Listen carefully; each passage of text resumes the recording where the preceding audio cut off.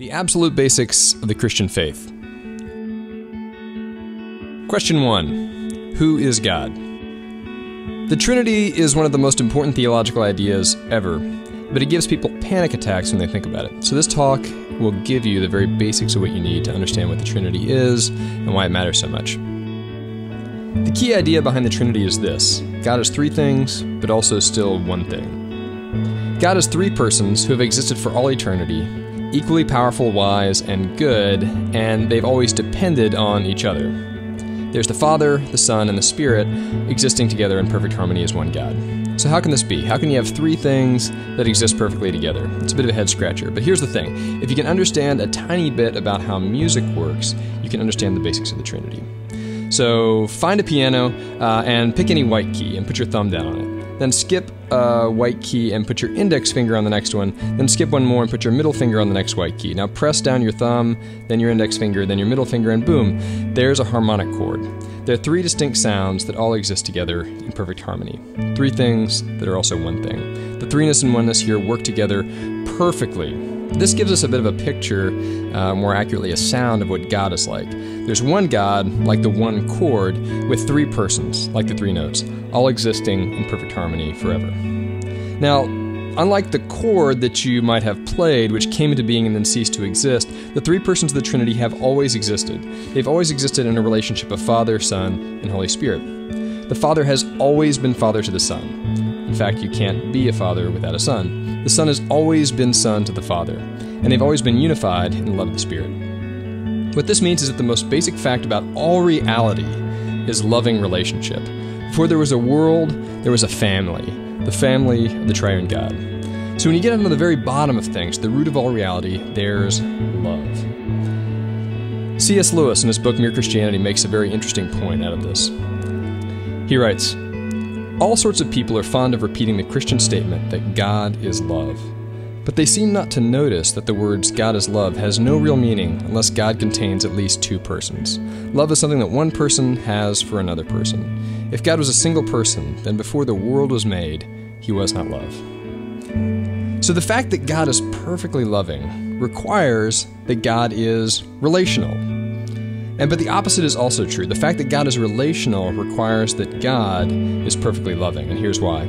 If God is triune, then we know that God is love, because you can't have three people existing for all eternity in harmonious relationship if they aren't perfectly loving. Imagine, for instance, existing for all eternity with your brothers and sisters, or even with your friends. Eventually you get in some fights. But the Father, Son, and Holy Spirit, the Holy Trinity, they don't fight. We know, therefore, that God is love because God is triune. And we know that God is triune because God is love. So the Trinity is this perfect loving relationship that's always existed. One God and three persons. And because the Trinity is one God, the persons work together in everything they do. In Matthew 28:19, Jesus says that we are to be baptized in the name of the Father, Son, and Holy Spirit.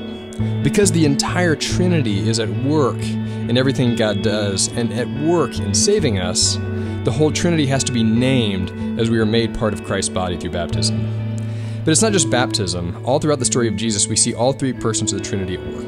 There's a pattern. The pattern is this: the Father is the source of everything, and he sends the Son into the world in the power of the Spirit. We see this, for instance, in Jesus' birth in Luke chapter 1. By the Holy Spirit, the Son of God is born into the world. The Father sends the Son in the power of the Spirit. We also see this in Jesus' baptism. The Son carries out the mission of the Father in the power of the Spirit. Jesus goes down in the water and ascends. The Father proclaims his approval of the Son, and the Spirit descends and sends Jesus out into the wilderness and on into ministry. We see this also in Jesus' blessing of his disciples when he ascends. When the Son goes back to the Father, he sends the Spirit to empower us. So we see this in the birth, and the baptism, the blessing of Jesus. We see this all throughout. The Father is the source and goal of our salvation. Jesus is the way back to the Father, and the Holy Spirit is the power to get there. If you want, you can imagine it a bit like this. The Father is the one who says, "Let there be light."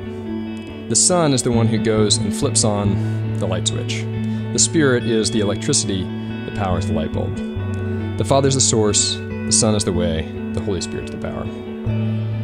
Another way you might want to think about this, if you're still trying to get your head around the Trinity, is to imagine yourself kneeling and praying the Lord's Prayer. We're praying the prayer that Jesus taught us. Imagine yourself kneeling and praying the prayer. Now imagine Jesus standing beside you, teaching you to pray. We begin by praying, though, Our Father, just like Jesus prayed. And so Jesus is helping us to have right relationship with the Father. Now imagine that the Holy Spirit is inside you, which He is, giving you the power to pray the prayer that Jesus taught us. Jesus is beside you, the Father is above you, the Spirit's inside you, all working to give us right relationship with God. Father's the source, Jesus is the way, Holy Spirit is the power. Now all this might seem a little bit mysterious and complicated, but the nice thing is that once you start looking for the Trinity, once you understand it a little bit, you see it everywhere. So for instance, the very words of the Apostles' Creed, we see that they are shaped by the Trinity. We begin with the Father, we move to the Son, and then we end with the Spirit and the Spirit's area of work, which is empowering the church. Father above you, Jesus beside you, Spirit inside you. There you go. There's the Trinity.